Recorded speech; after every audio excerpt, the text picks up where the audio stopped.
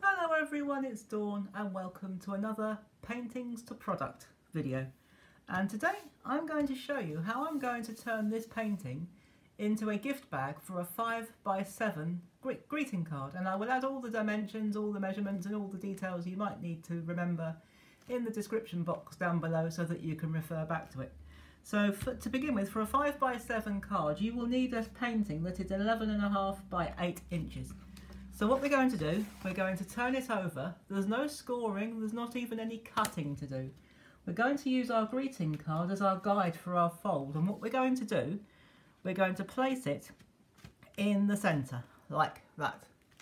And it doesn't matter which way you start. You can start with the left hand side, you can start with the right hand side, you can start wherever you like. And what we're going to do, we're going to fold it over. I'm going to start on the right because that's what most people tend to do. And we're going to fold it over to where the card comes, and we're going to give it a nice sharp crease. And then what we're going to do the same on the other side, like that.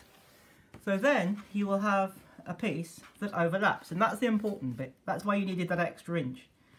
You do need that to overlap, otherwise it won't be a bag, it'll be a gap.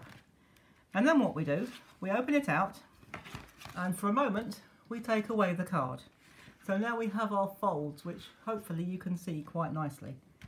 And what we're going to do, we need to score and fold nicely along this time I think I'll start on the left.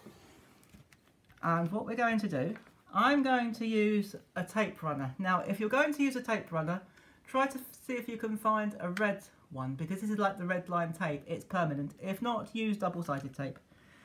And what we need to do, we need to run the tape, can you see that? I think you can, right the way along eventually.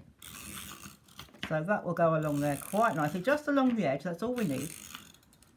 And then what we need to do, I shall take this side, whichever side you do first, just fold that side down, but at the moment don't put anything on the back, because if you do it won't be a bag and it won't close. But then what we do, the piece that you folded down first, that's the time you use your glue or your tape runner. And I'll give you a tip, don't try and gauge it on there, turn it over and run it down the inside. So we're going to run it down the inside of the open flap here. And we're going to give it a good dousing, so to speak, a good coat of tape, because we don't want it lifting or coming off. And then what we do, bring it back to the centre and we fold it over, make sure that that overlaps, and then make sure that any tucks, this is on cartridge paper incidentally, I should have told you that before, but again I will add all this in the description box. I put this on cartridge paper. I've done heavyweight cartridge paper, you can use the lightweight if you wish, and that's really all there is.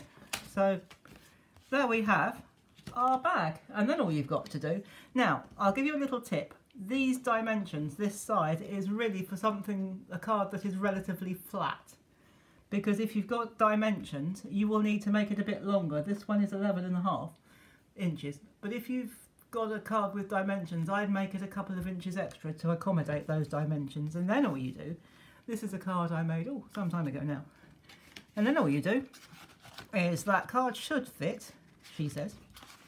If I turn it around so that I can see what I'm doing. When I did this off camera, it worked beautifully. That's right, and it goes in quite nicely and sits down there. You can push it all the way down. If you want to, you could add a little extra decoration. You could add a finger lift at the top here if you want to. I'm not going to.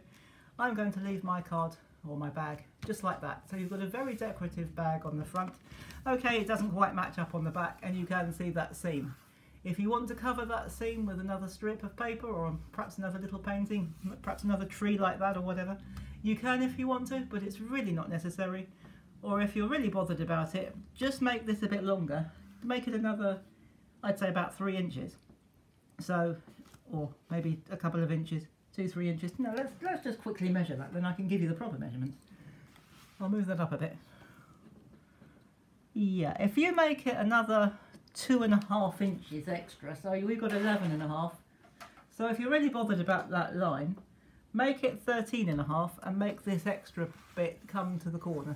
just come to the edge. So, but if you're not bothered about that, just keep it at 11.5 by 8 and that will sit quite nicely. But it's when you have it on that side. Now if you sell your cards, having it in a nice little bag like this, especially if you do something similar on the front to what's on the card, that will make a very nice presentation.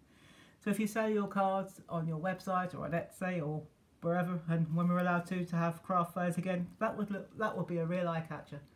So I hope this has helped you to create your own bags for your greeting cards, and maybe given you a few ideas of how to turn your paintings into products. And I'll be back in a couple of days with another paintings to products. The fun never ends on this channel, does it? So I hope you've enjoyed this one. Thank you so much for joining me. And in the meantime, until we meet again, have fun, take care, and happy crafting. Bye bye for now.